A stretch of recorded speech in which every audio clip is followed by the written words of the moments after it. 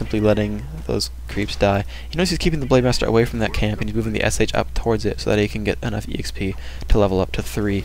And here comes the battle, and he's getting focused on. He's going to chop down that Dryad, and then he realizes, you know, this army's a little bit big. I'm kind of scared, and he's going to end up actually TPing out. He runs the SH, tries to get the SH close to his army, and just runs away. And he manages to pick off 2 Dryads while only losing 1 Raider, so it's a pretty decent battle. However, the end of the battle, you know, kind of ended with him losing a TP, which is fairly significant. But Grubby's going to run back in here and do what damage he can. Now, the Dryads are not upgraded, and neither are the Raiders, but at some point in this game, you know, notice that Grubby is planning on upgrading. He has built the War Mill. He realizes, or acknowledges, or whatever, that this game will probably go into late game situations, or just simply a late game scenario, whatever, late game, period. And thus, upgrades will be worth their cost significantly in that situation. So he casts Hex because he knows he's just going to get burned for the rest of his mana anyway, and he can just always chug a mana potion for his next chain heal anyway. But he simply does it just to, you know, delay that mana burn and keep DH from doing damage output. I mean, it's just one of the small sort of player skill sort of things that you do. You notice, okay, I'm not going to have mana anyway, so screw it, I'll just do that. And really interesting stuff there by the Doom Hunter. Actually managed to mana burn him the second he ate the mana potion, and if he had actually been level 3 with level 2 mana burn by the time he did that, that would have been really pretty amazing. But this SH will go down. It's just simply, this is what the Dryads are good at, you know? They slow stuff down, and then you have the Entangle as well for the extra damage output, and you just chop stuff down. And as a Raider comes in, finally, he's able to ensnare and focus down a Dryad a little bit, and he's able to, you know, chop down on the Demon Hunter and whatnot. He really should be going for the rest of that Dryad there with his Blade Master, but you can see he's just trying to go for the targets that are killable. There's a nice critical strike. And it's, I mean, this is obviously Blade Master craft at this point. You know, yeah, there's Dryads and some Grunts running around, but it's really the Blade Master versus the heroes, and then how well the heroes and, you know, the units supporting the heroes can survive against that. So you see the Blade Master just chopping down Dryads and saying screw it. So you can see the Blade Master is the reason that he won that battle, which is why he has so many circlets and claws and whatnot. That's why people shot for items so much, is because, you know, Grunts can fall and Raiders can die, and, you know, you can get entangled and shoot out, you know, repeatedly and all over. But the Blade Master is very hard to keep down simply because of his armor and decent regeneration and the availability of Spirit Link and Chain Heal. Now again, for a quick analysis on how Spirit Link works, you know, if a unit is linked, it will take, basically, the game does the math on how much damage it should take. If a Griffin's hitting a Grunt, it'll do the math and say 200 damage. If a Griffin's hitting a Blade Master, it'll do the math and say 30 damage, or what have you. Or, you know, a Dryad, whatever. It will do the math and say, okay, 80 damage, just per se. Say, okay, 80 damage.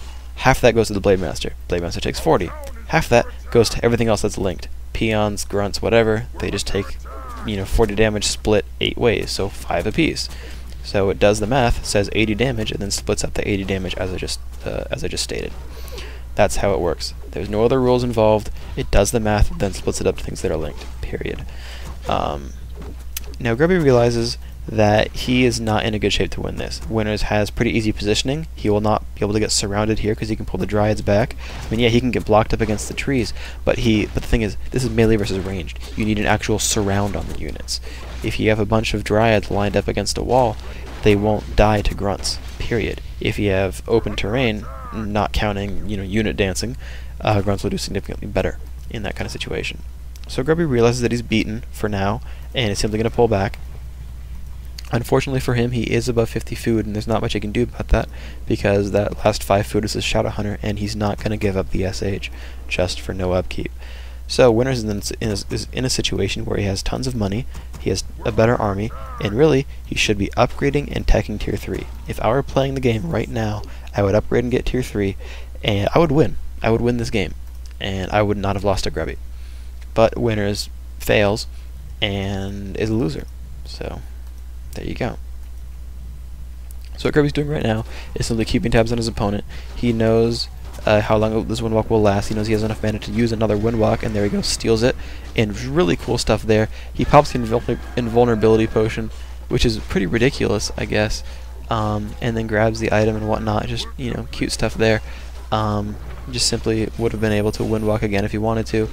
I guess he chose not to, or something like that. I don't know. I think he got mana stolen from. I'm not quite sure. But you know, whatever, he got mana burned, and now it's just battle time. And this is really what Grubby was looking for, is he said, okay, look, my army is worse. I obviously couldn't even defend my own expansion, but if I get a creep jack, hell yeah.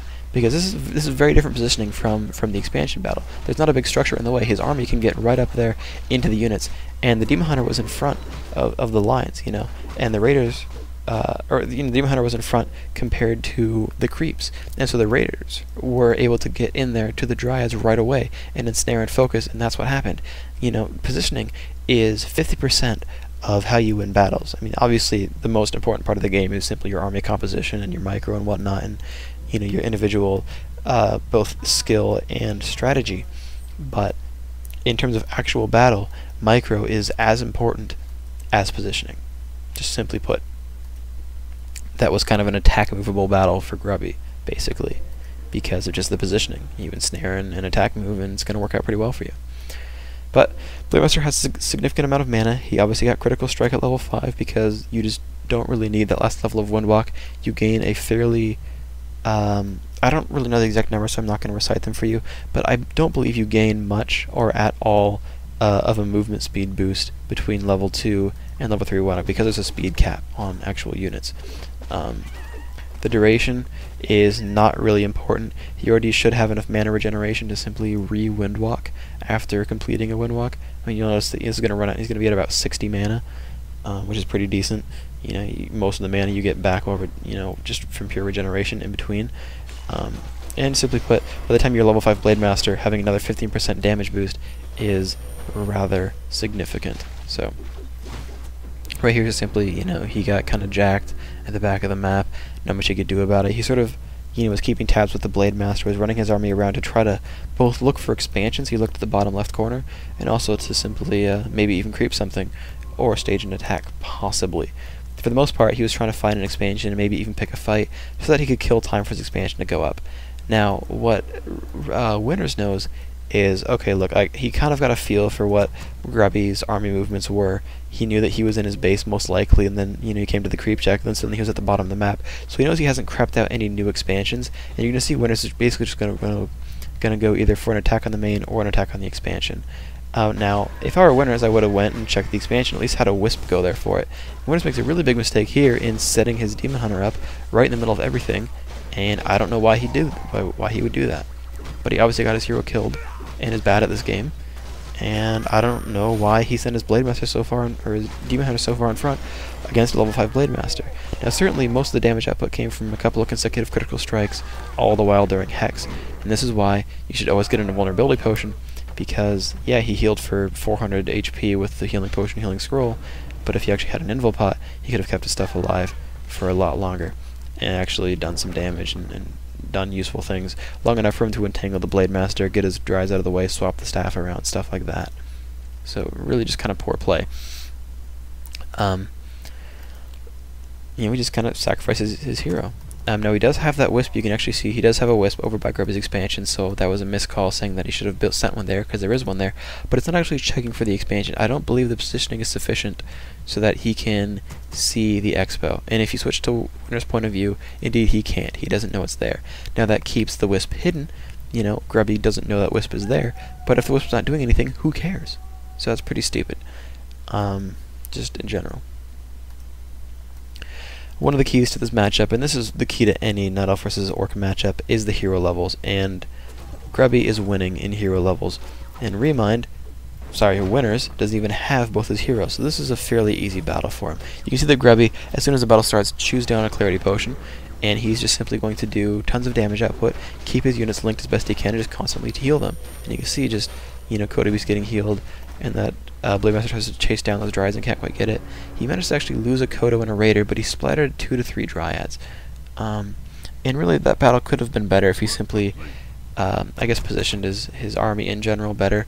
The Kodo Beast was kind of towards the front, and it got kind of ripped apart, and it made things very difficult for him. And you can see Winters just kind of scouting out with that Wisp. Now, another thing I want to point out is Grubby has known for a long time that Winters has an expansion. Just by counting unit numbers, you can just feel, you know, from playing the game enough, if you're against 1 base or 2 base units. And he knows he's against 2 base. And so that's why he just runs up to the expansion and starts fighting it. And now you'll notice he does his army split, where he sends the army to go attack, but his Blade Master, he's confident enough that he's not going to get ganked halfway across the map, because he just forced a TP, that he can run the Blade Master away, get a town portal, and then move on from there.